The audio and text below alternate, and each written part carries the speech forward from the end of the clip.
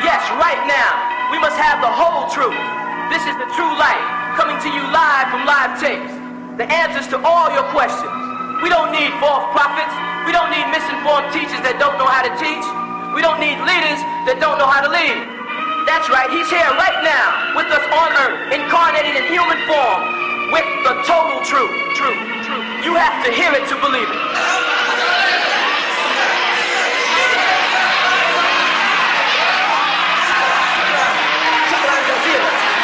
شكرا جزيلا. السلام عليكم ورحمة الله تعالى وبركاته.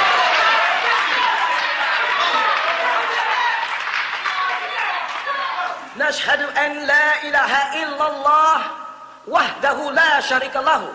الحمد لله رب العالمين. الحمد لله الوالي الكريم. وصلى الله على أنبياء أجمعين والمسيح والمهدي والمجدد لمن مرسلين. Are we not the bearers of witness that nothing would exist if Allah didn't create it? And that He is alone and has no partners? And that all gratitude is for Allah subhanahu wa ta'ala, the sustainer of all the boundless universes. All gratitude is for Allah subhanahu wa ta'ala, the generous eternal friend. And send salutations of Allah on all of His prophets and His apostles, and on the Messiah, the anointed one, and on the Mahdi, the guide, and on the Mujaddid, the reformer, which was all sent from Allah subhanahu wa ta'ala. We send greetings and we send peace throughout the boundless universe to all. Assalamu alaikum wa rahmatullahi ta'ala wa barakatuh. You are now listening to The True Light with Sayyid Al-Imam Isa Al-Hadi Al-Mahdi in a live question and answer session. In the scriptures, it's clear that it says... Which scripture? The King James Bible, the King's Version. Okay. And there it's clear that it's Arabic language and Hebrew language. I'd like to know which one of those languages, came first, and how can I see this and prove this through the scriptures? Neither one of those languages came first. Neither one? Neither one, because Arabic and Hebrew are the same language. They are dialects of the same language.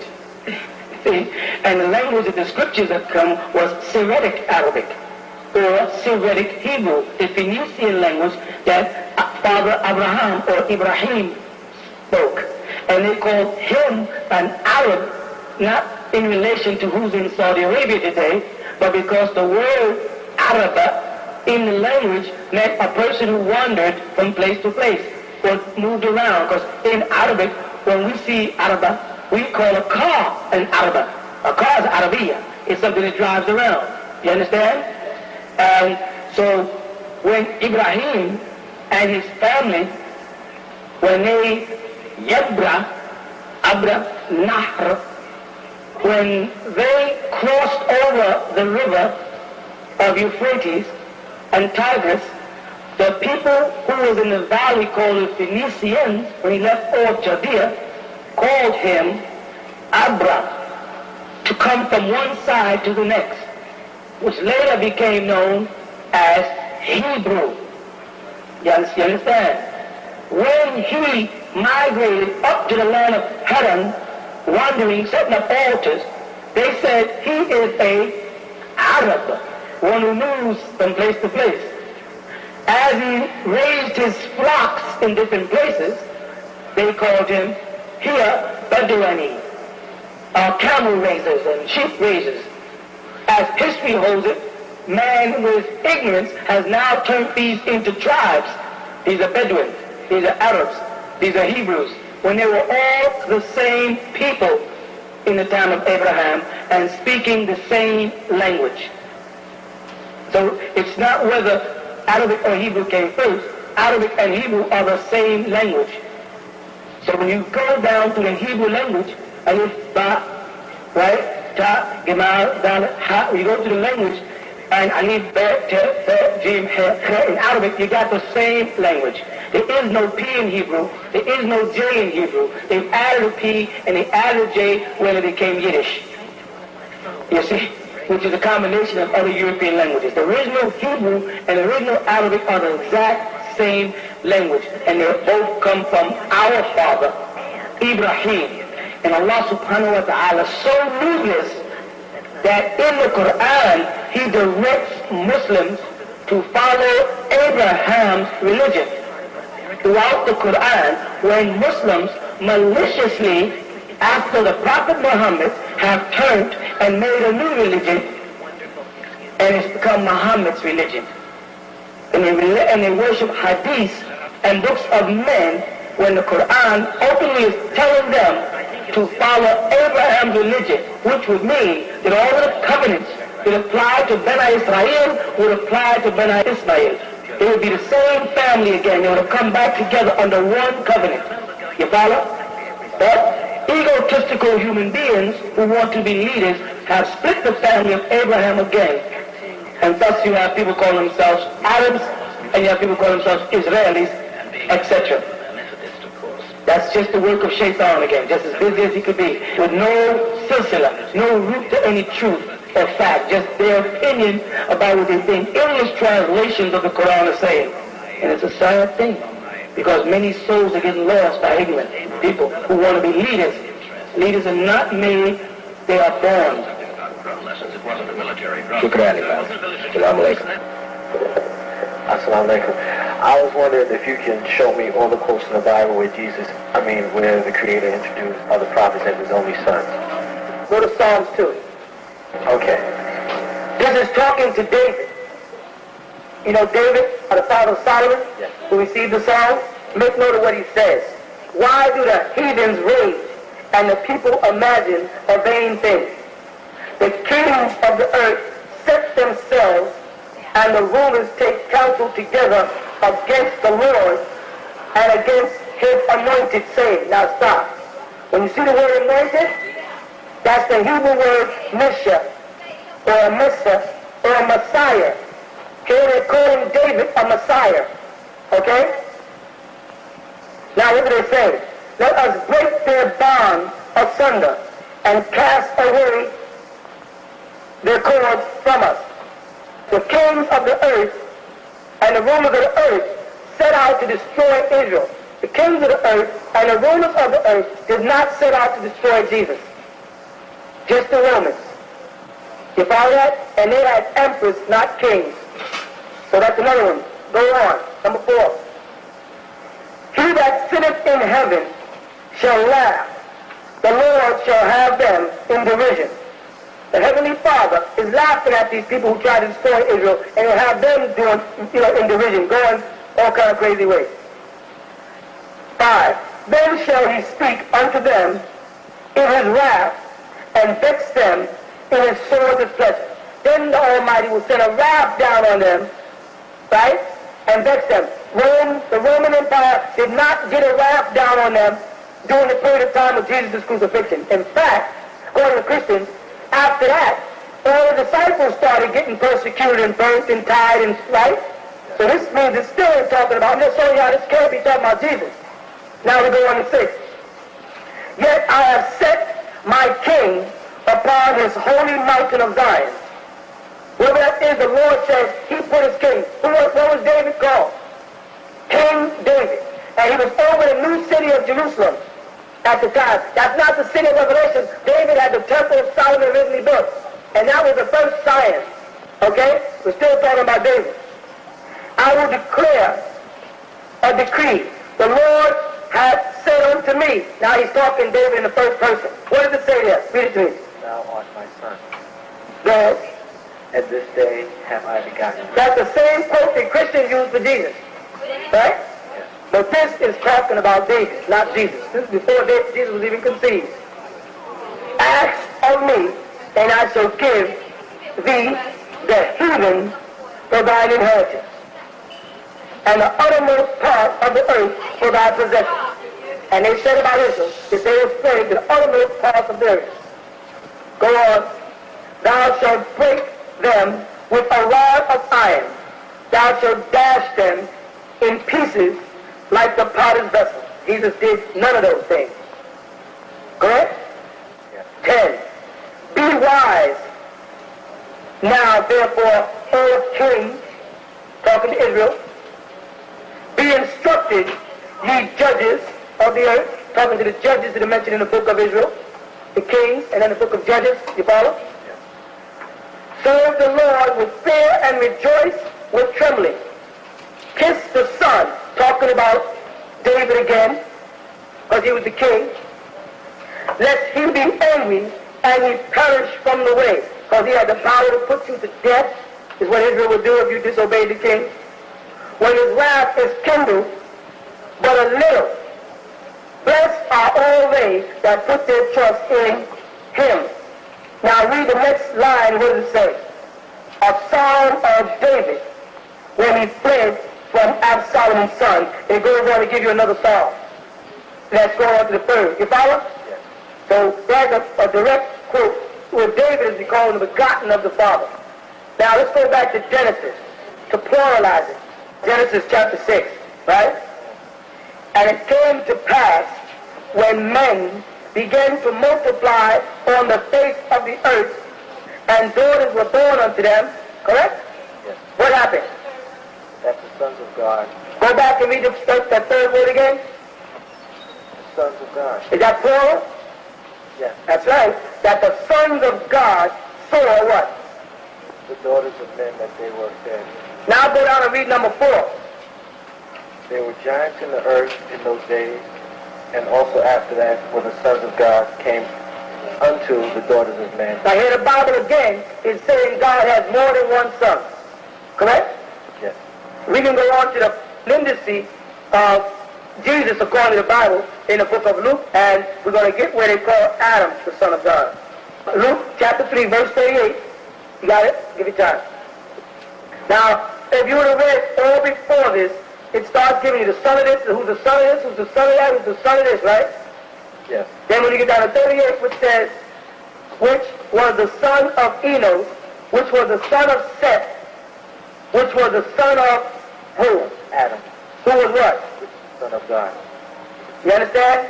Yes. This can go on and on throughout the Bible. They don't know what they're talking about. They made this up. Now, if people want to understand what they mean that Jesus is the Son of God, then they should ask. Because it has a lot to do with the languages of the Scriptures. You follow? Yes. And when they translate into English, they only have one word for son. And you all use it so many different ways. You have S-U-N, of course, which is the genetic, it's not the genetic son, but S-O-N is used so much out of context. Now, a boy who's adopted by a man is called his what? Son. And a boy who's conceived by a man is called his Son. But in Hebrew, in the Semitic languages, it's not the same word. See, when a boy is conceived by someone, he's called walid. Wa-la-da. Okay? But when he is adopted, he's called ibn.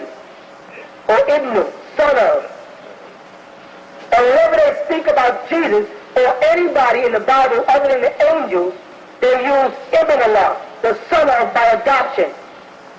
When they speak of the angels, they use awlad sometimes because they were conceived out of Allah's life. You see? That's the trick. In the language, a minor language translation problem is where they got all this confusion. Was Jesus the Son of God? Yes. But just like everybody else is the sons and daughters of God. What did Jesus say in Matthew? When the first line of the Lord's Prayer is what? Our Father. He did not say, my Father. Now, if Jesus was God, tell me what the second line says. Our Father what?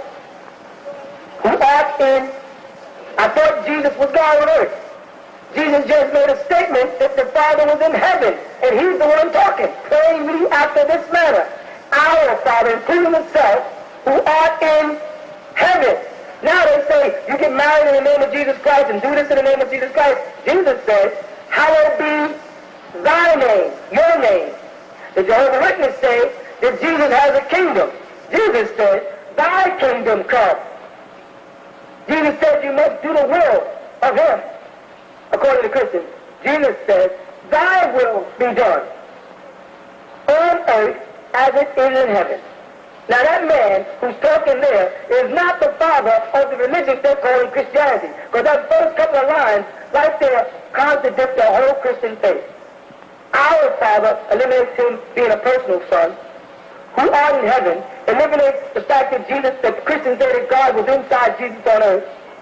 Holy is thy name eliminates the fact that Jesus' name is special. Thy kingdom come eliminates the fact that Jesus had a kingdom. Thy will be done eliminates the fact that we should obey anybody but the Heavenly Father. On earth as it is in heaven. And all of this was in future tense. Didn't even happen yet. These people lied. The Romans, who were men worshippers and worshipped a god called Zeus, they put that I as Zeus and created the word Jesus. And have people thinking that they're worshiping the Messiah or the Father through the Messiah, and they have them worshiping the Roman god Zeus. Assalamu alaikum.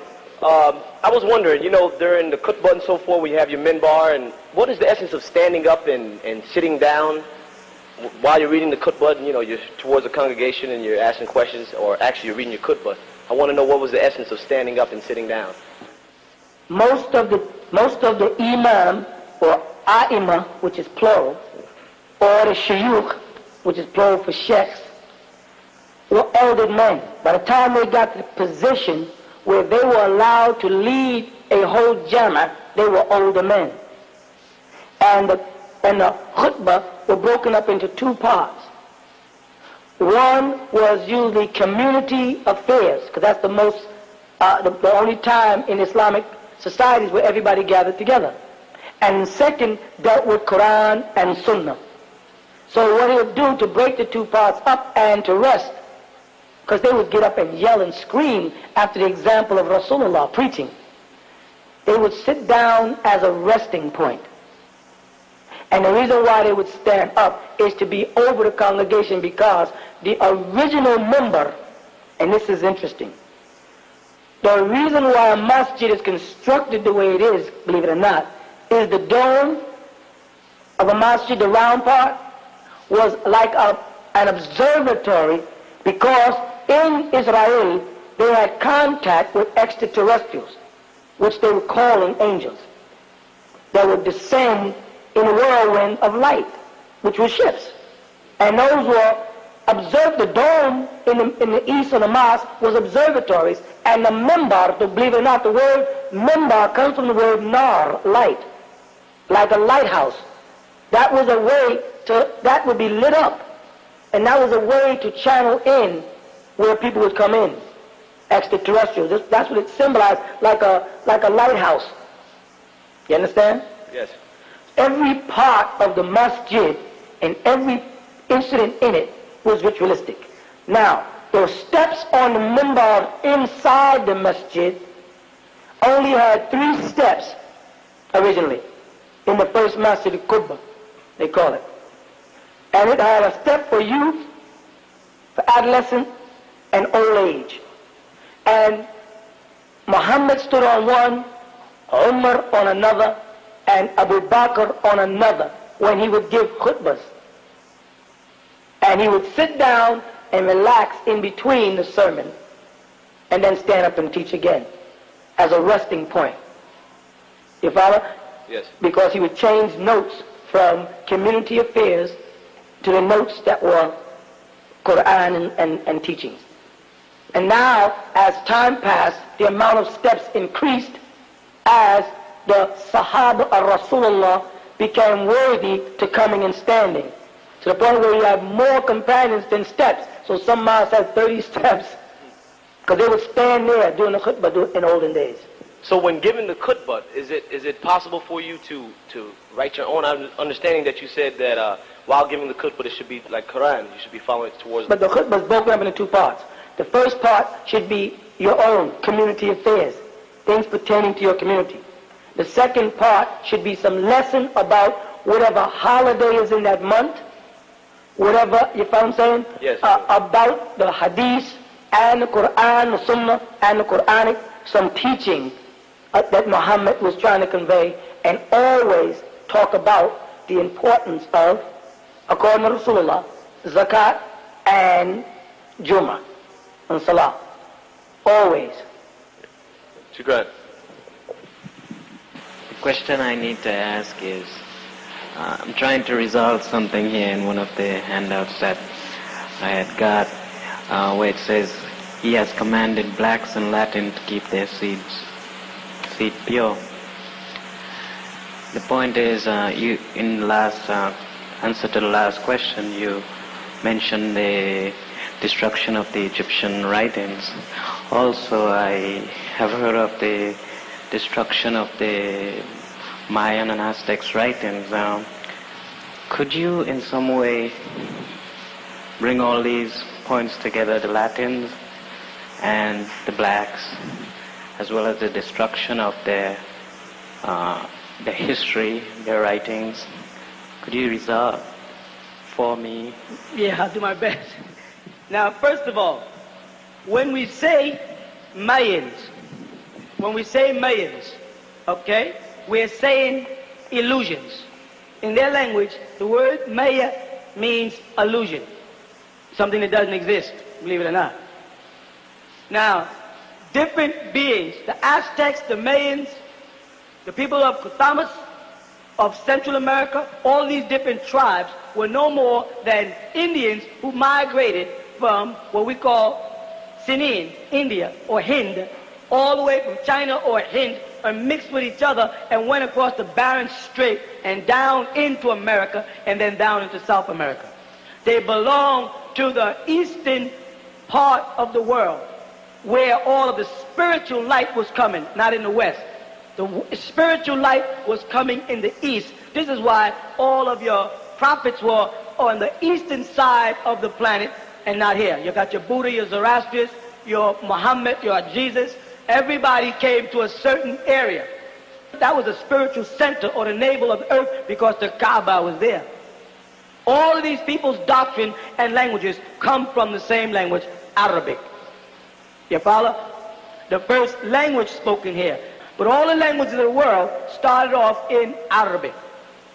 You follow that? Now, when you say Latins, you cannot mix up the Spartans, which were the Spaniards, with the Moravians, which were the blacks. When Carthagena, under Hannibal, who was a worshiper of the god Baal, because a lot of blacks would like to think that Hannibal was a great Muslim. Hannibal was a worshiper of the god Baal. His name is Hannibal. Glory be to the god Baal. You follow that? When they got pushed out of Italy, you remember the story of Hannibal and the elephants and the war they tried? Well, they took over the northern region of Africa and they migrated to what was called Mauritania, which is now called Morocco. And then they took Spain and set up Alhambra as an Islamic community. When Hannibal was overthrown, as they spread across North Africa, they converted to Deen al-Islam and they took over the whole northern region of Africa. Then the Spartans, called Spaniards, Angles, these were like the Angles, the Saxons, the Spartans, did what they always do. They took one of them called El Cid, who had an Arabic name also, and used him because he knew when those people in northern Africa would be making prayer. He knew when they worshipped, he knew how they lived, and he took them and told them when to attack and conquer Spain. So in 722 they conquered Spain and mixed in with them. When they saw the black, beautiful women of Morocco, they mixed their blood. Thus you have the Spanish, a combination of the original Nubian of the northern region of Africa mixed in with the Spartans, or what they call the Spaniards. You follow? And they suppressed their religious culture and dominated them with the Catholic faith. And then they migrated and went down to Portugal. And they moved from Portugal, the blacks who wanted to maintain their culture, down to a part of Africa referred to as Angola, which is Portugal, Angola. And the other ones migrated in different directions and went to one place called Florida, meaning place of many flowers. And another was Puerto Rico, which became known as Puerto Rico. And the people, after being there, which were these original blacks from Morocco, after being there for a long period of time, became known, of course, as Puerto Ricans or American blacks in America have now been referred to as Negroes, or, with a little respect, American Negroes. But they're still descendants of Nubia. I'm trying to show you how they submerge all of it. So now when you meet a black American, he can't speak nothing but English, or what he calls, not even English, he speaks American, and he's lost identity with who he is. That is the devil's purpose, was to divide and conquer us. The Latino, which you see the Puerto Rican, is nothing but a black Arab like yourself. The Africans are nothing but the sons of Cush and the sons of Mizraim and the sons of Ham, who were the descendants of Noah, who migrated into Africa when Arabia became barren and spread across Africa, and all of Africa are nothing but Cushites, Nubians, Hamites, and Shemites. So there is no difference between a person from Malaysia, Mauritius, certain parts of India, all through parts of Arabia, all up into Africa, and straight on over to Morocco, which would include at times portions of the tips of Italy, as well as Spain. All of those people would be original black people whose seeds have been poisoned by the devil, who maliciously set out to do that so he can distract us from our evolution back to divinity. We are evoluting back towards being more mental and physical, and he has to detour that by any means possible. Okay? So basically the question is that Aztecs, the Mayans, and all those were all the same people. If you really check, you see the structures of the pyramids that they built are the same. Their mathematical codes are the same. And when you look at the languages, all you see is an alteration in the alphabet, but the grammatical structure and the phonetics stay the same. If you say like the word Aztec, you see the word Aztec, that's the same. That's a phonetic in Arabic. That Aztec is an Arabic tone, or Hebrew, or Phoenician, or Aramic. The tones give it away. You don't hear the tones that are in the Semitic languages. When a person starts speaking in Spanish, you can hear the tones in the language. When they say aquí, which means here, it means brother in Arabic, aquí. You follow? And they say Muslim, they'll use Muslim, they say Mursalino or Muslimun, it's the same word. So in Latin, they're using the Latin people are being split up by places the same way a lot of Africans are being told they're Nigerians because they're in a place called Nigeria, or they're Ghanaians because they're in a place called Ghanaian, or they're Sudanese because they're in a place called Sudan, or you're Puerto Rican because you're from a place called Puerto Rican, or you're Cuban because you're in a place from Cuba, or you're Jamaican because you're from a place called Jamaica, and that's the biggest game the devil got.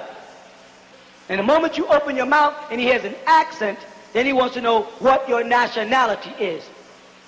Merely meaning, what nation is yours? Because most people associate nationality with their genes. It has nothing to do with your genes. When I say, what is your nationality, I really mean, what nation do you reside in? And if you say, well, I'm from France, they say, oh, black Frenchman. How interesting. Next thing they ask you, can you speak French? Of course, I was born in France. I should speak French. Oh, that's very interesting. And there are people like from Panama, you know, who have white on their birth certificate, and they're blacker than you and me. Just another one of his games. All right? I hope I helped you. In one of your pamphlets that I've been reading, you mentioned that Jesus was not crucified. And, you know, I've been also reading this book by Sean Feld on the Passover plot. So I was wondering if there's any way you can enlighten me on this point, because if so, then in Matthew and Mark, you know, in the epistles of these apostles, they stated that there was a crucifixion. So I'm wondering if it was like partial crucifixion and he was just unconscious, or was it a, you know, thorough crucifixion and then this resurrection as stated by the so-called Christians? This is something that I would like cleared up this evening if possible. Thank you. First of all, a lot of people, especially in the Muslim world, try to give people the impression that Jesus was on the cross and taken down while yet alive, in a coma state, etc. And this is not true, because the Arabic word salib means crucifixion. Taqil means to kill. And the Quran says they did not kill him, nor did they crucify him. I'll go through different points to cover that. But first I want to point out some of the things that people seem to overlook. All right? One of them is that the person who was on the cross, who they claim was Jesus, said, "I thirst." Jesus himself had the power to turn water into wine. Jesus himself had the power to put flesh and bones and blood back together on a dead body of Lazarus after rigor mortis. Jesus himself had the power to walk on water, levitate. You follow? Yes. Can you imagine a person with these powers dropping to the point where they say, "I'm thirsty"? Now their answer would be, because as he was dying, he became a man. Well, if Jesus became a man for 1 second, then he never was God. Because the one thing that Allah, or as they call him, God, cannot do, and that's a question I've asked people many times, what is the one thing that the Heavenly Father cannot do? And the answer is quite simple. He cannot become less than himself and still be the omnipotent. You see that? And for him to have died for 1 fraction of a second on a cross to make a transition or anything of that nature will be becoming less than himself. So we established that whoever was on the cross, they were a man. And they actually separated themselves from the Almighty when they said, my God, as they translated, why have thou, you, separated from me, forsaken me? Now, if Jesus the Messiah was predicted to come from Isaiah to Jeremiah, all the way down to the prophets, you see, and that he would come into the world to die for your sins, born of a virgin, etc., he knew he was going to die. He told his disciples he was going to die, according to them. Where in any point of this Bible do we find the Almighty Father forsaking him at any point? Jesus had pain, according to them, before he even reached the cross. They were abusing him when he was being had a thorn wreath put on his head. I mean, they just abused Jesus. Okay? They say that this man on the cross was God and the Son of God in one. I'm just going to go around little things, all right? Now, when the 2 men beside him questioned him, he told one of those men that he would be in heaven with them that day. Correct? Yes. But the prophecy was that he would be in the bowels of the earth 3 days and 3 nights. Somebody made a mistake. Because in order for him to be in heaven that day, he couldn't have been in the bowels of the earth 3 days and 3 nights. You understand? I got it. Another problem is, Jesus is supposed to, when being in the tomb, resurrected to the point where he was a spirit with enough energy to leave an impression on a cloth, which they call a shroud. Right? Yeah. Yet, they say, somebody moved a stone for him to get out. Now, if he was a spiritual being with the power to go through the cloth, why did they have to move the stone for him to get out? If he was a spirit, he could have went right through the stone. You see the point? Another thing is, the soldiers told them, while we were asleep, the disciples came and took him away. Right? Well, if they was asleep, how do they know who came and took him away? This goes on and on. The discrepancies go on and on. What was written on the top of the cross? Jesus of Nazareth, King of the Jews. Jesus the Messiah, King of the Jews. The King of the Jews. All the disciples wrote a different story about what was said. Now the Holy, let's say, go ahead, I'm sorry. No, I'm sorry. You know, the point that I'm trying to make is then, why are these evangelists and preachers, black ones included, you know, spreading this this false gospel. And our people, they're like, I mean, millions of people following these different TV evangelists, and they're supporting them, you know, by their tithes and that sort of thing. So what I'm wondering, who is going to spread the word to our black people that they're attending a church that is telling them lies? You know, I know you cannot save all of them. I'm sure of this, but I'm saying it breaks my heart, you know. Well, you know, the thing about that is, the question you asked was a very good question, because you asked, who's telling the story? And it is just that. The white man admits, he calls it the greatest story ever told. And also he tells you, don't call your little brothers and sisters liars. Tell them, when they tell a lie, say they told a story.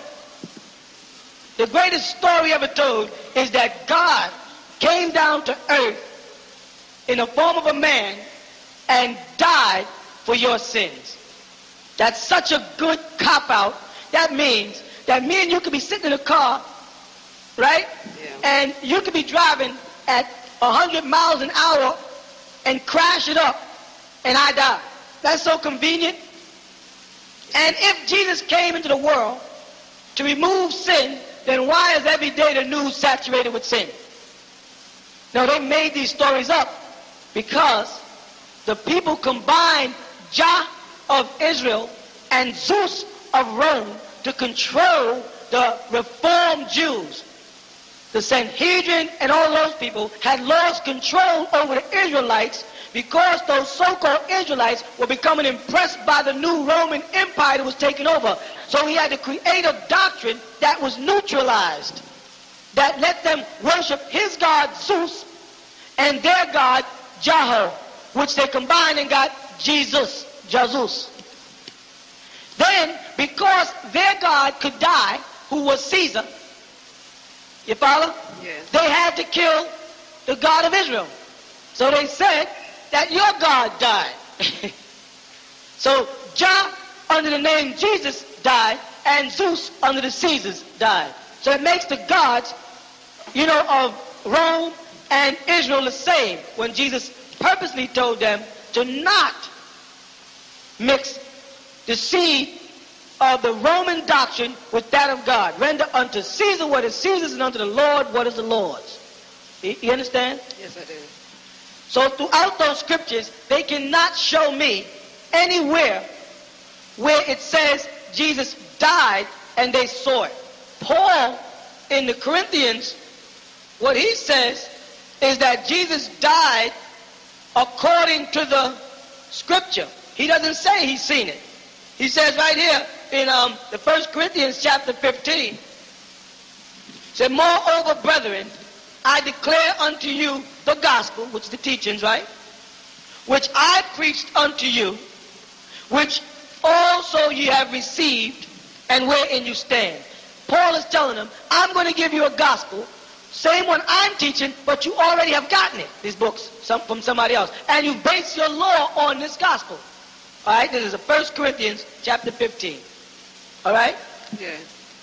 Then he says, by which also ye are saved. Meaning, by this gospel that I preach, as well as what you receive, this is how you shall be saved.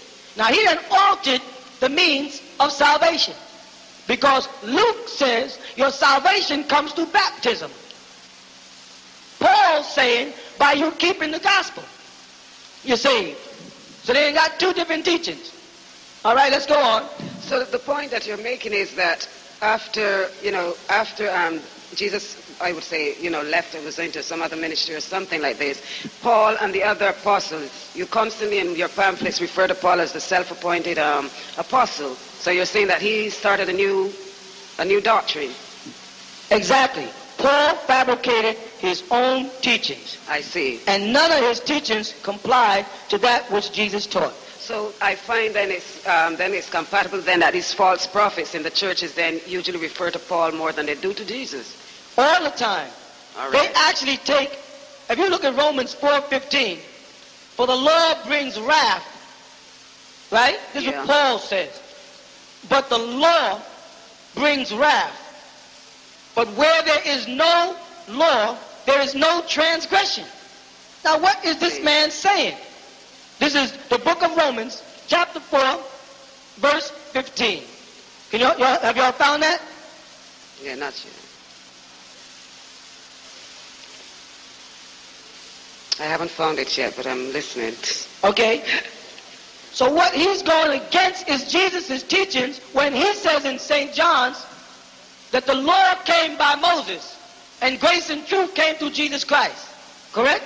Yeah. And that they should obey the law. Not one jot nor tittle shall be removed from the law. This is Jesus' teachings. We follow the law of Moses, he kept saying.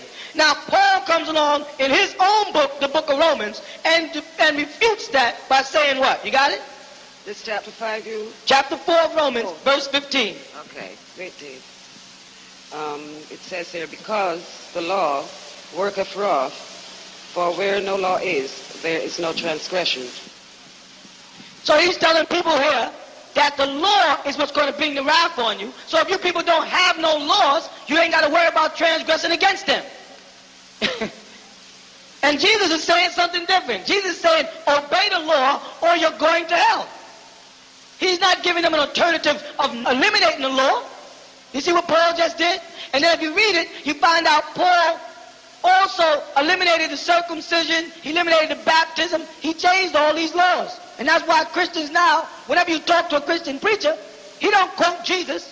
He quotes Paul. Well, this is what this is one of the things that turned me out of the church, because I am a thinking person, and I usually come home and check whatever they say. I don't take the word for granted. I'm even checking your words too. And I really want y'all to, because that's what's important. So this had me a little mixed up, because most of them refer to Paul, and what he says is like law. And nobody talks about Jesus that actually brought the revelation, Well, look at this. Turn to Luke 16:17. And let's see what one of the so-called disciples who saw Jesus says. That's what we got to do. Whenever you deal with a preacher, what I do is I try to stay in the scriptures. You know what I'm saying? Yes, so do I. So that they can't play no games with you.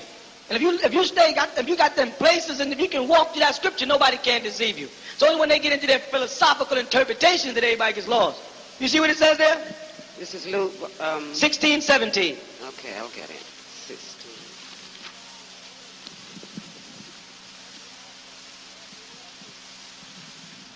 I'm a little slow turning these pages. That's all right. Want me to read it? Okay, go ahead. Thanks. It is easier for heaven and earth to pass away than for one dot of the law to become void. Yes, I see it. Now that's one of the people who was with Jesus. Now here this other man who says he on the road to Damascus, he had his own little vision, and he alters what Jesus says in Romans 4:15. You understand? Yeah. Then in Romans 4:11, he received circumcision as a sign or seal of the righteousness which he had by faith while he was yet still uncircumcised. That's Paul again. Now, we know the circumcision went back to Abraham and was a covenant in Israel, as well as Ishmael, right?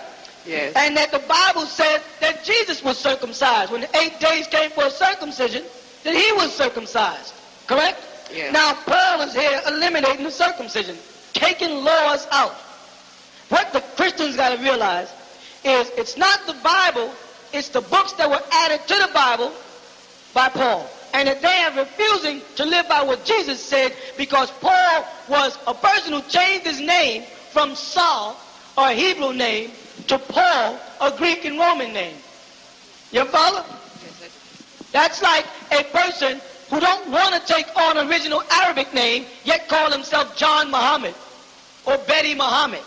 They want to continue to keep names like Paul wanted to change it from, but yet Paul says, which is funny, when he was on the road to Damascus, when Jesus spoke to him, what did Jesus speak to him in? Hebrew, and called him Saul, Saul. You see? So Jesus, in that case, if that was Jesus talking from heaven, if Jesus called you Saul, and you say Jesus is God, what right do you got to go around and call yourself Paul? You understand? Yes, I do. So the thing that Christians have got to be told is that they got to stop following what Paul taught, and they got to start following what Jesus taught. Paul spread the teachings that they should teach the Gentiles in Acts 15:9 and 21. And Jesus told them that he could not teach the Gentiles in Matthew 15:28. He was only sent to the lost sheep of the house of Israel. Only. in St. John's 1. I came to my own receiveth me not. But Paul, who was associating with the Gentiles, because he didn't want to associate with Jesus' brother James and them, he brought the doctrine to the Gentiles and said, well, because the Israelites didn't accept it, I'll give it to the Gentiles. But he did not have the right to do that. And nowhere in Jesus' lifetime did he give the doctrine over to the Gentiles. It's a big game. You follow? Yes, I thank you very much.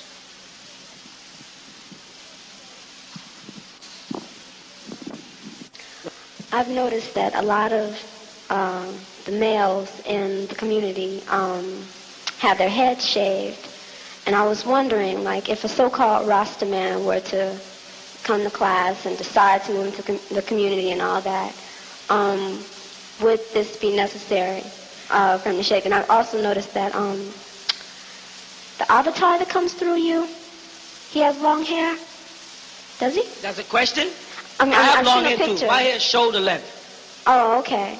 My hair goes down to my shoulders. I mean, I've seen that illustration too, where your hair is down to your shoulders. Right. I was wondering, why do the men shave their heads? And First, that's a very innocent question.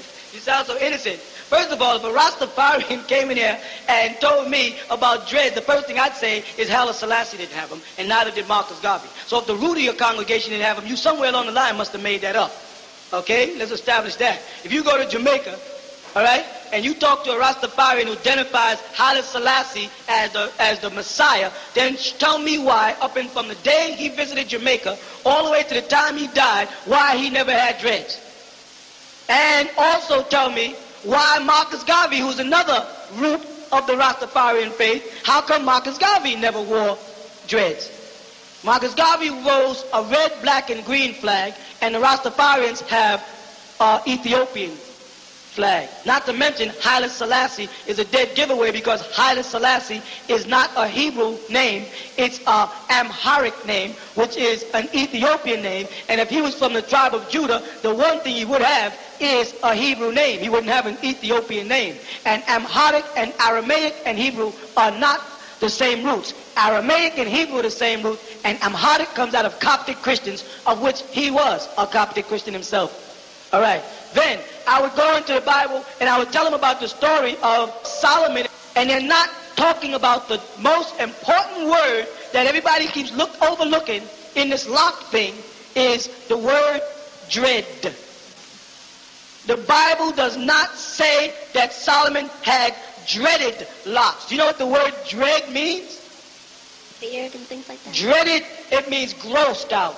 It means, it definitely, when you see a person, like some of the brothers that I've seen in Jamaica, who were from different reggae bands, their hair was dreadful. That is not what the scripture is talking about when they say locks. Because the Bible forbids a man to moor the corners of his beard or the locks. That means if you put your hand where your temple is, next to your ear, you notice that all the so-called Orthodox Jews have these little curls.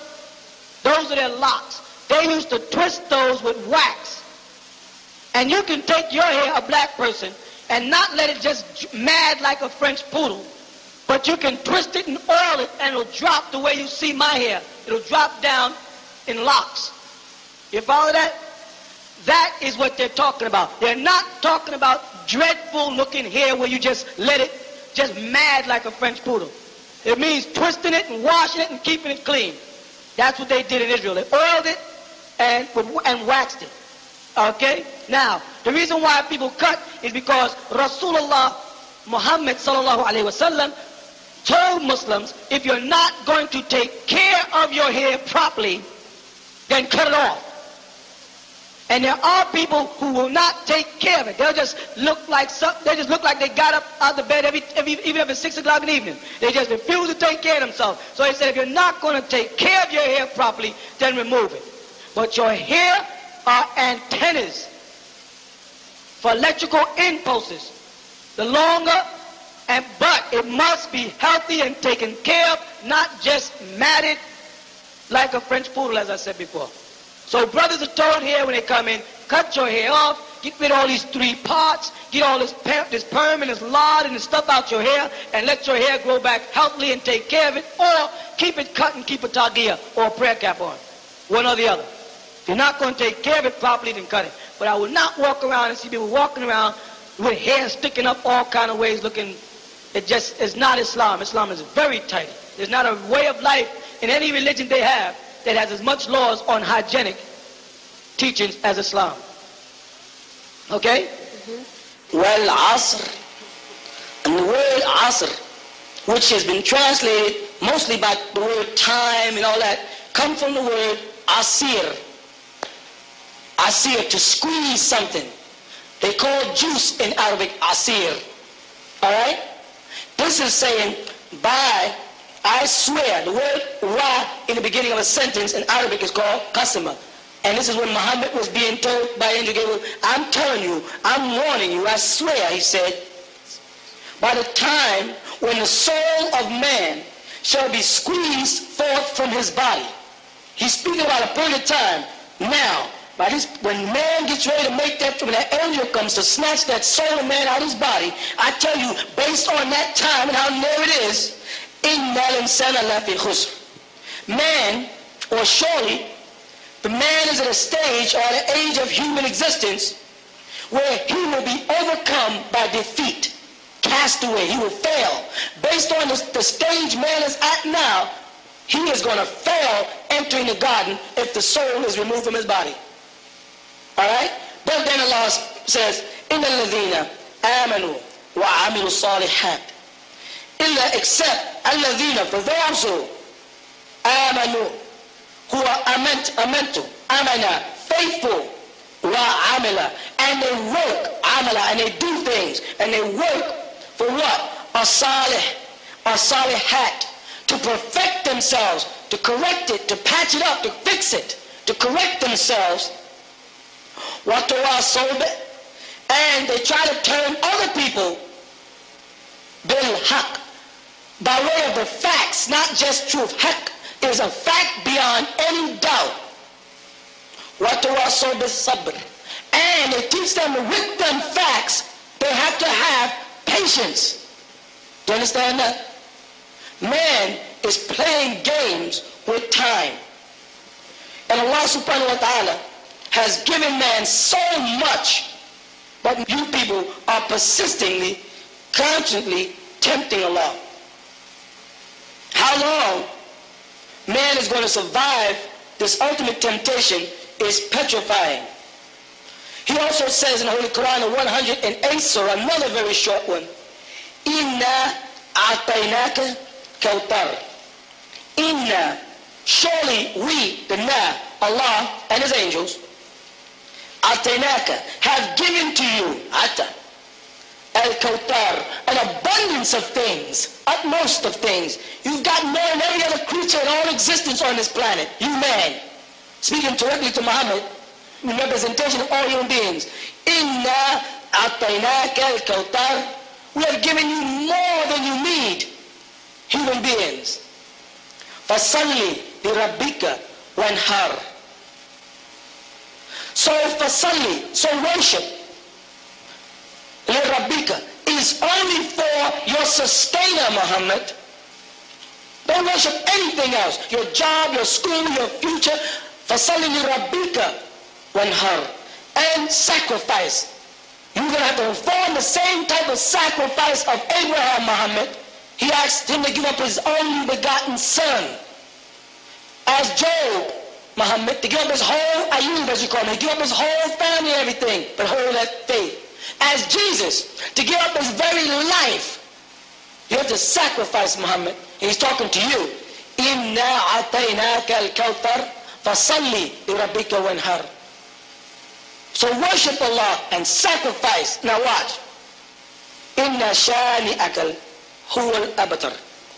And all those people who speak out against you, Muhammad, and say, oh, you have no offspring or no sons, they will be abatar. They will be cut off. Certainly, inna shani'aka, the bitter or the evil ones who hate you, he will be abatar, cut off. These are two very short sections in the Quran that's talking about how you people are wasting your time with all kind of excuses. Allahu Alam. Allah knows, and He does not accept excuses. اقرأ باسم ربك الذي خلق خلق الإنسان من علق اقرأ وربك الأكرم الذي علم بالقلم علم الإنسان ما لم يعلم صدق الله العظيم.